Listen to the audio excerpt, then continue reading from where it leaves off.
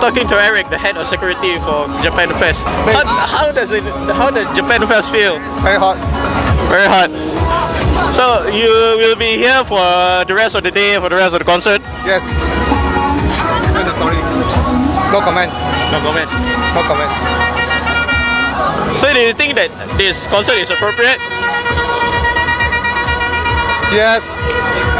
Everybody likes Momo Hero Zack. Everybody loves them, right? Thank you. Right.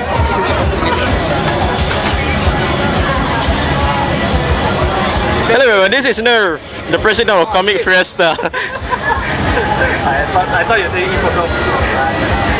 So what do you think of Japan Fest?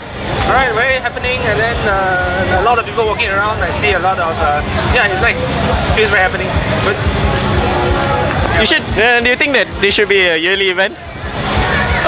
Yeah, it is. It is definitely a yearly event. Right? Hello, Izel.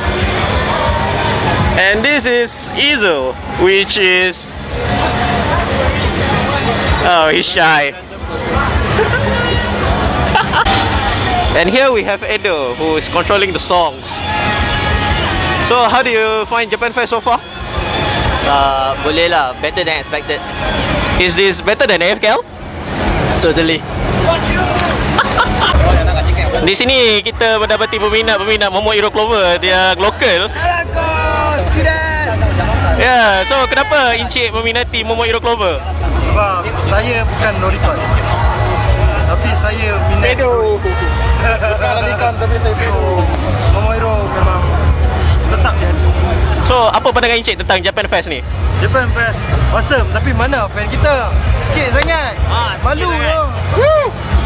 So, Encik rasa kalau compare Japan Fest ni dengan AFKL, mana lagi best? Oh. Anas, jawapan yang jujur. Jawapan jujur. Jawapan jujur. FKL kangken ni.